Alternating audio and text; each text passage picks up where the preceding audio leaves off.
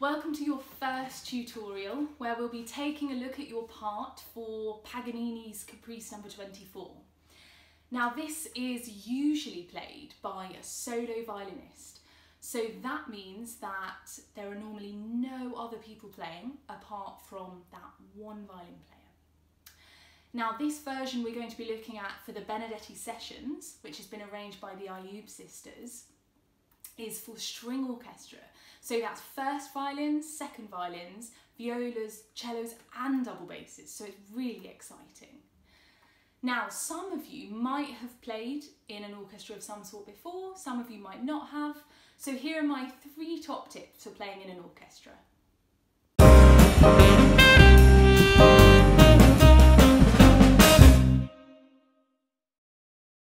So the first top tip I'm going to give you is to make sure you've listened to the piece or a version of it before you start practicing it, or if not, ideally before your first rehearsal. Doing this will help you to get a feeling of how your part fits in. Top tip number 2 is to write your fingerings in your part. This will just help remind you of them during rehearsals so you can relax and enjoy playing. And my final top tip number 3, is to make sure that you're always listening in the rehearsals, especially when you come to put it all together. So when all the strings are there, it's really important to listen to the other parts, to keep your ear on what the viola's doing, what the first violins are doing, what the double basses are doing. Just keep your ears open all the time, because for an orchestra to play really well together, everybody needs to be listening really well to each other.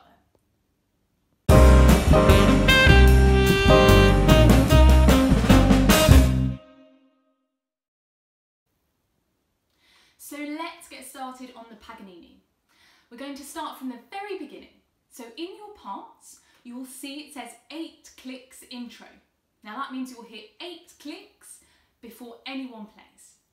Then you'll notice, and I'm sure you'll recognise, the first violin theme, which is the famous theme from the Paganini Caprice. Now we have 8 bars rest before we come in, so make sure you really count those bars rest, okay? Because it's really important. Don't rely on other people to count, it's just because somebody else might make a mistake. So it's really important that you yourself count those bars rest so you know when you're coming in. Now, we've got these dots above and below the notes. They're called staccato. Staccato means short notes, so we need to play the notes really short. So don't use too much bow, like this.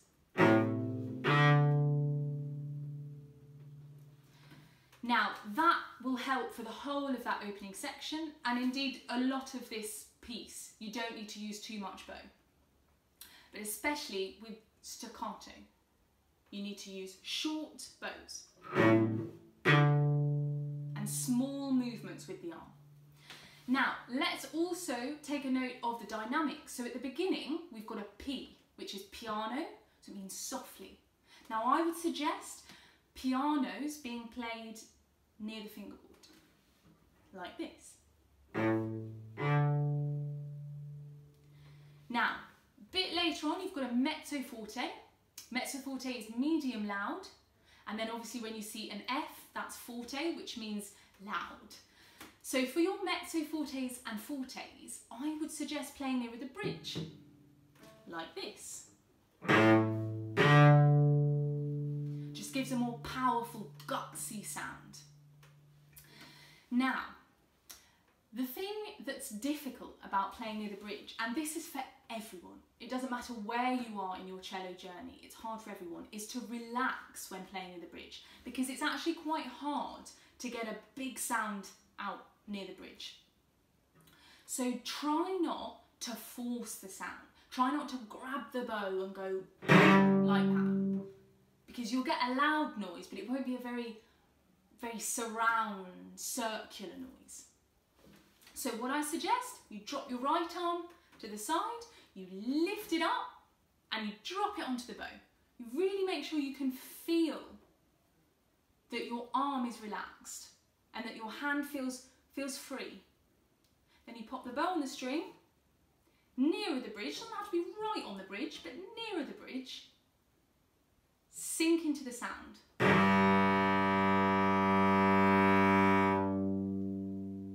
And you get a nice surround sound with the strings vibrating nicely, and that applies to any time you need to play near the bridge.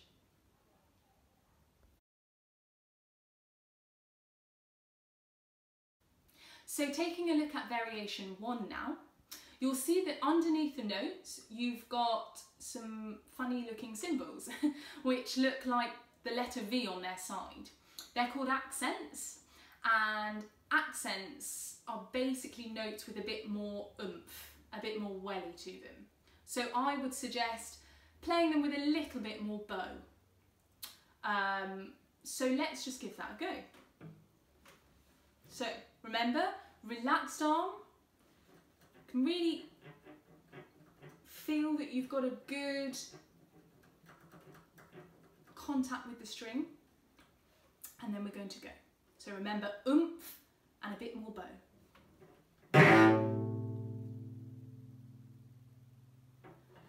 Now, another thing I'm just going to point out about this section is in bar 33, you've got 2 down bows written. So just in case you don't know, down bows are those half squares, and up bows are the normal V's. So just to clarify, accents are the V's on their side that you usually see above or beneath the notes, and up bows are normal V's. They look like normal V's. So the down bows we've got are 2A down bows. Now what I'd suggest you do is that you just make sure you get back to the start of the bow. I always call this bit the frog, but your teacher might have a different name for it, I don't know. But when I say the frog, I mean this area, so when you put the bow here. So you've got... So you just want to make a nice, quite quick circular motion with the arm to get back to the frog. So... Now I was taking a bit more time there. There's obviously not that much of a gap between the notes, but practice it a little bit slowly and then speed it up. And remember, not too much bow, because otherwise if you end up out here you're going to have to do a massive movement to get back, and that would be too slow. So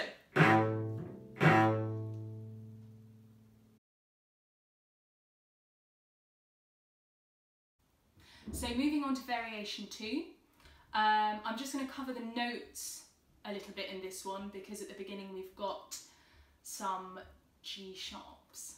We've got A, so that's first finger on the G string. Now in the second bar we've got G sharp. So if you've got a first finger on your A, you're just going to move a tiny bit back for your G sharp. It's a very, very small change, very small. It's called a semitone. So a very small step, halfway step between the notes. Then after that you've got your open G, so that's just your open string, no left hand needed. And then you've got another G sharp. So if you're a bit new to the G sharps and you're not feeling very confident, I would suggest doing a 1 on the A, and then a 1 on the G sharp as well. Just so you're really confident that you're just sliding that first finger back slightly. Now if you are a little bit more confident or really confident with your G sharps, do a 2 on the A, and then you've just got the 1 there for the G sharp. So no shifting required.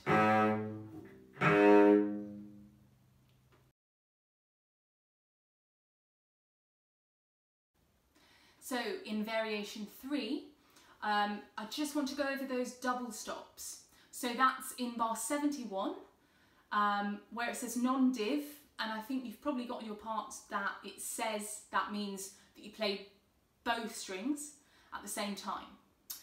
Now a good hack for this is to imagine that there's a string between the two strings that you need to play. So just do that. So we've got the notes G on the bottom and D on the top. So imagine that you've got a string in between and that's the string you're aiming to play. So remember, relaxed arm, and then you put it on the string and just play the two strings at the same time.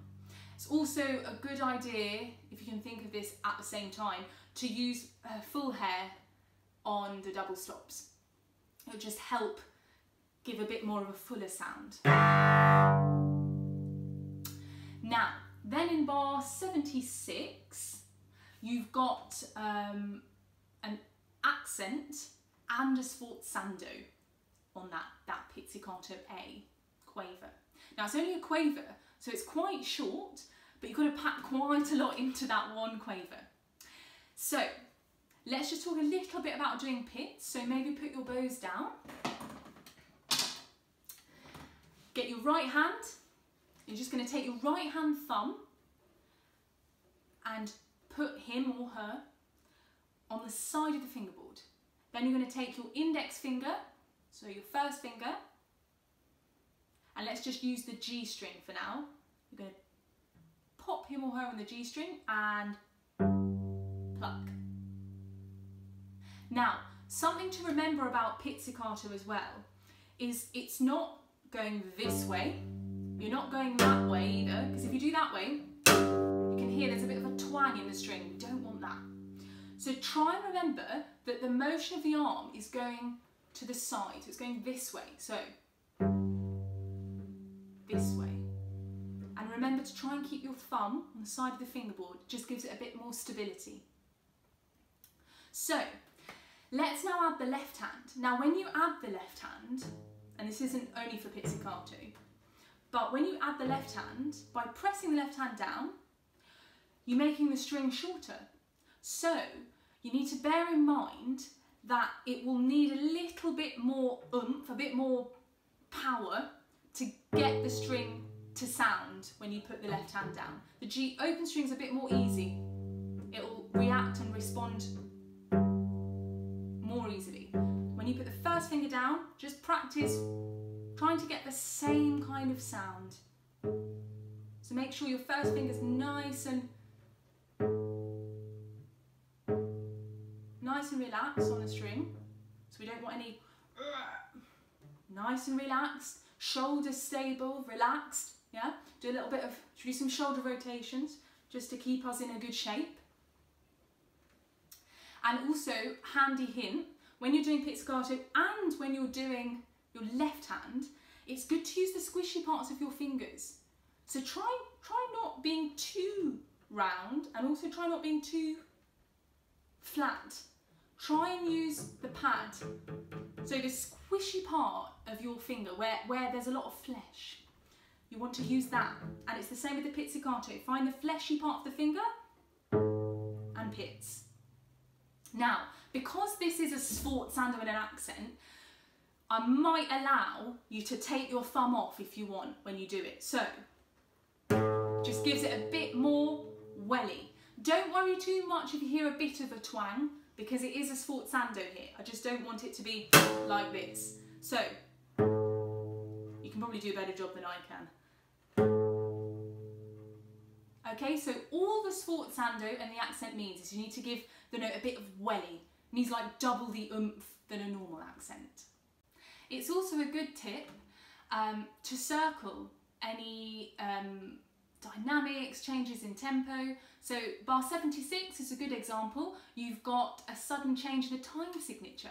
So it's now in 3/4. So there's 3 beats in each bar. So if I were you, I'd just circle that a little bit, just so you remember that you're now counting 3 in a bar.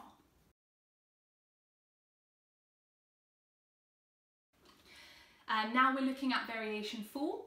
Now all I'm going to say about this variation is just remember at the beginning of when you come in at bar 85, it says arco above the note. Now that means that you need to pick up your bow again. It means you play with the bow. So when you see the word arco, it means you're playing with the bow. When you see the word pizz, you put the bow down and you use just your hand. So Just remember that. Now, also take note that there's one of our letter V's above the note, which means you're starting on an up bow. So just make sure that in those bars rest you've got before, you prepare that up bow a couple of bars in advance so that you're nice and comfortable and ready to start. There's also a PP underneath, which means pianissimo. So that's even quieter than a piano. So you can really experiment with getting that floaty sound near the fingerboard.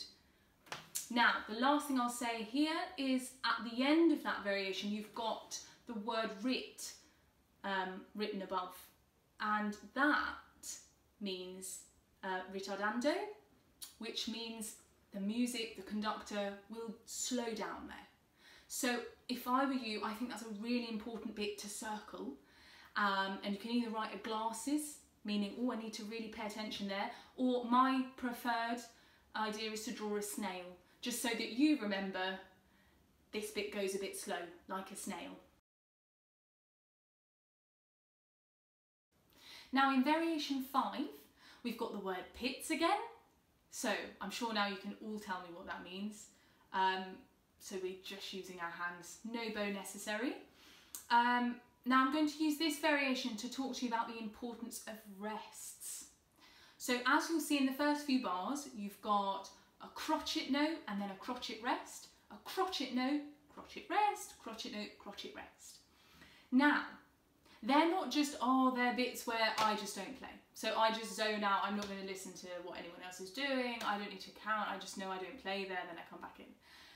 Actually, the rests are equally as important as the notes, if not sometimes more important. Now, what you can use these rests for is getting prepared for the next bar. So if we start from the beginning, remember, right hand thumb, side of the fingerboard, index finger, fleshy palm, nice and ready. So we're also in the MP dynamic, which is mezzo piano, so it's quite quiet. I know there are lots of variations, it's hard to remember all of them. I forget them as well. So just remember you're on the quiet side when you need to play this bit. So, crotchet. Now, in the rest, don't just go, okay, I'll just wait, and then, oh, whoops, I'm a bit late for the next note. No, use the rest to prepare. So, rest, be prepared. Always be alert, be thinking ahead. So use the rests to think ahead, to prepare your pizzicato position.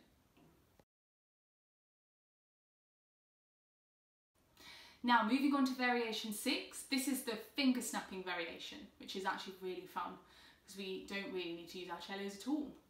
So, that's what we need to do with these finger snappings.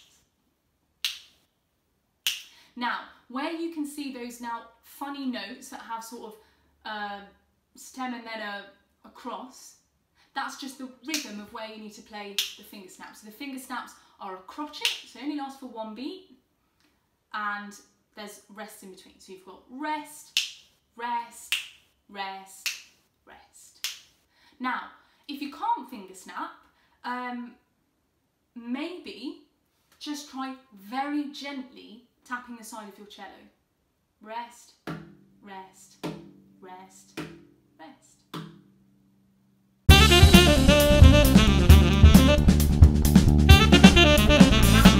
At the finale, so we're near the end now. In general, we've covered a lot of now what's in the finale. We've got our arco, mezzo forte, staccato quavers, we've got mezzo piano, piano. Now, we haven't covered a crescendo, which is a really fun one.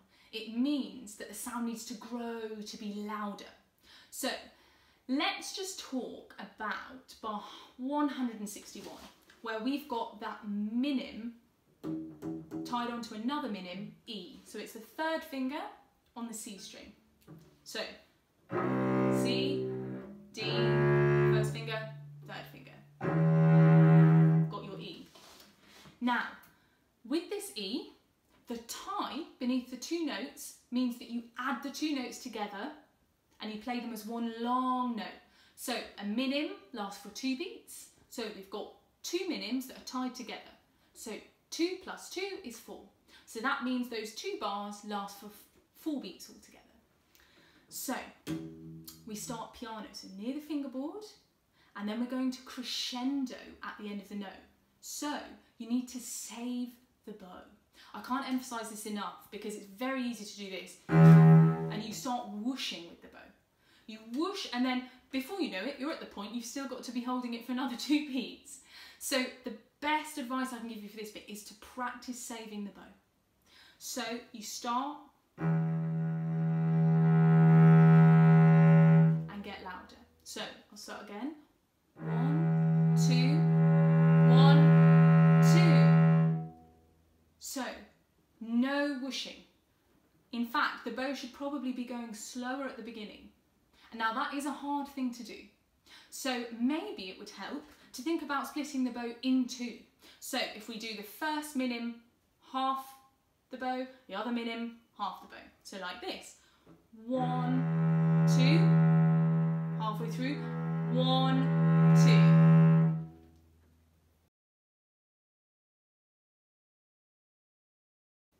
So things to remember. So let's just recap the things we've done today. Staccato, short notes, so it means we don't use a lot of bow. Accents, they need oomph and more bow. Dynamics, the basic dynamics, we've got piano and we've got forte. So piano, soft, forte, loud.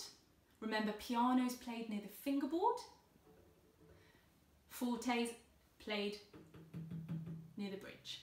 And anything in between, if you're playing mezzo piano, you're still nearish the fingerboard, mezzo forte, nearer the bridge. Remember to relax the arm. This is at all times, but especially near the bridge. Nice relaxed arm. You want to really be able to feel comfortable. You want to feel like you're really having to force anything. Very relaxed. Remember, keep the shoulders back and balanced as well. That's a really important one to remember. Do some shoulder rotations to remember. It's a good one.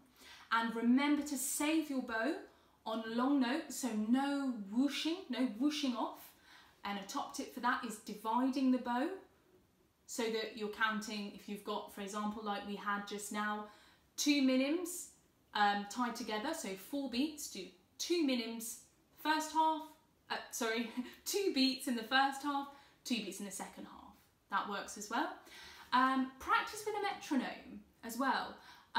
Especially for orchestra, it's good because it just gets you really, really comfortable with the speed and the tempo and how the piece is going to feel as well at tempo. That's a good one to do.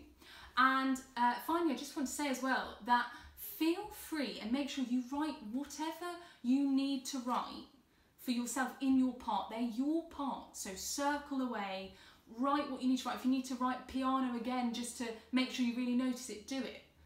Okay, they're really good ways of then when you're in your rehearsal, you can see everything you've written, you're like, right, I know, oh yes, I remember, we've been 3/4 here.